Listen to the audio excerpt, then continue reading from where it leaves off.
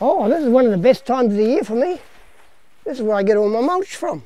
This is what makes, I don't put any fertiliser out there, and what this does, it kills all the stuff I don't want to grow. My name is Joe Fleet and I live in Rotorua. During my lifetime I've been into everything. I've done everything. I'm retired now, and in my retirement I really needed a hobby. And what can I do? And I love the bush. So I thought, oh, I found myself an overgrown gully, and there's a creek flowing, a little creek flowing through it, and it's quite a dirty gully. So I approached the owners and they said, yeah, okay. I started to clear and plant a few trees, and I started to learn how to do cuttings, how to do lots of things. Well, it was all blackberry, so I would lightly spray the blackberry. So even though it seems a lot of work, the rewards are marvellous. Amazing the rewards you'll get within, say, 2 years. You'll see it all happening in front of you. There's plants all over the place beginning to come up, all over.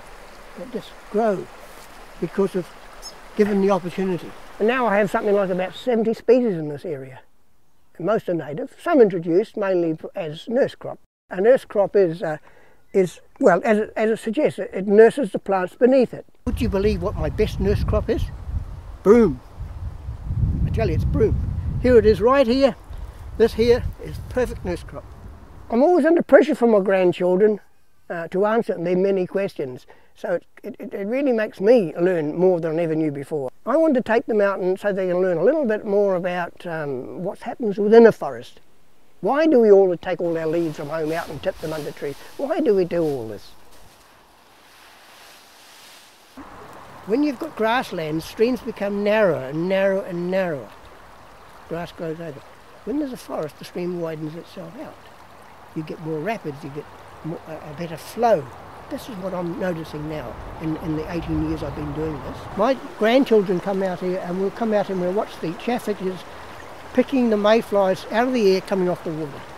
They won't see it. They might see that with David Attenborough, but I reckon David Attenborough and me have seen some wonderful things in our lifetimes.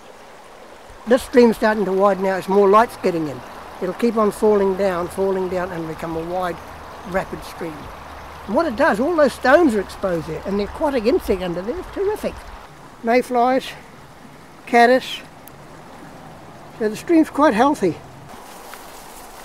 There's so many rewards for everybody, your families and friends that come, they love to go and walk around these places. We need to look after our land. We need to leave something for our children, our grandchildren. We really need to be serious about this. This is what I mean by riparian rights, looking after the land, looking after it. It's so important.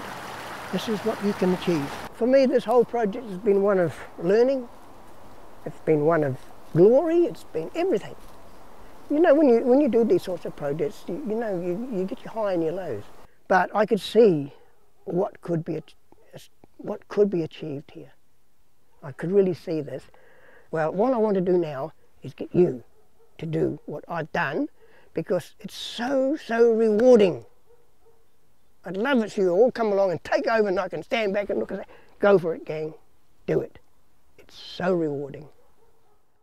If you need any more assistance or help or advice, just contact your nearest land management officer from the Bay of Plenty Regional Council.